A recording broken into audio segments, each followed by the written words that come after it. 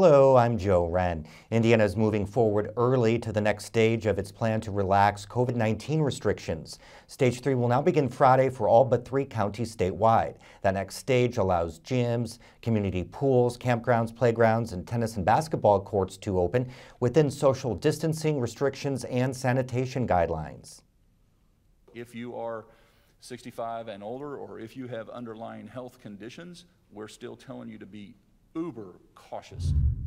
Stage 3 also allows gatherings of up to 100 people, which officials say should be outdoors. Lake, Marion, and Cass counties cannot begin Stage 3 until June 1st. Now, other counties are following their own timeline, like Monroe County's current order that goes into at least May 31st.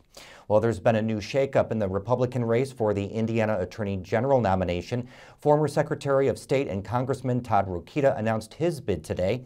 Rokita served 8 years as Secretary of State before becoming a 4-term congressman. He left his seat in 2018 for an unsuccessful Senate bid. In a statement, Rokita says while normally he wouldn't run against a Republican incumbent, he calls the current AG, Curtis Hill, wounded. The state Supreme Court suspended Hill's law license last week after it determined he criminally battered 4 women. And Indiana University has reported record high summer enrollment amid the current global pandemic. Across the university's campuses, more than 33,000 people have enrolled in summer classes.